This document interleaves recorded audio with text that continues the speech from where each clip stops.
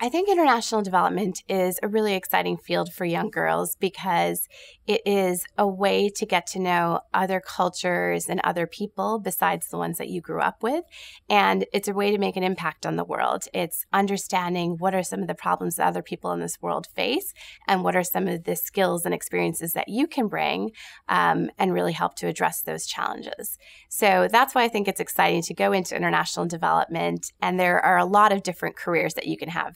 You can be a strategy consultant like me that's working with organizations that are supporting these communities.